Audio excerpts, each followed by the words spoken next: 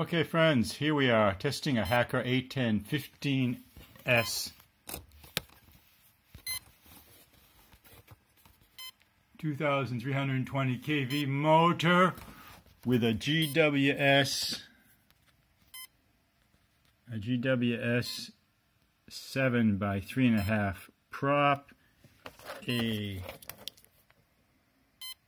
6 amp ESC running on 7.5 volts.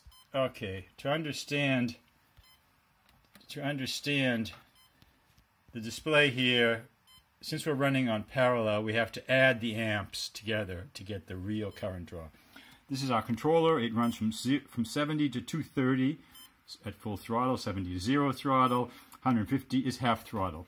So let's run it up to half throttle and see what happens. Really blowing a lot of air. There we are at half throttle, and we got 7.5 volts and 0.9, so that's 1.8 amps because we have to multiply to add the two together. Okay, now we'll go up to full throttle. We have 1.9, 1.8 volts.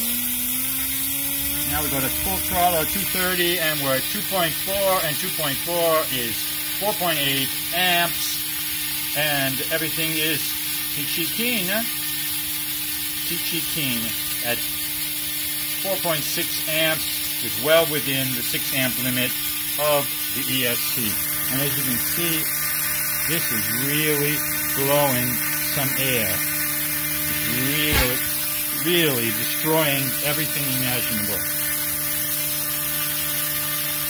Thank you.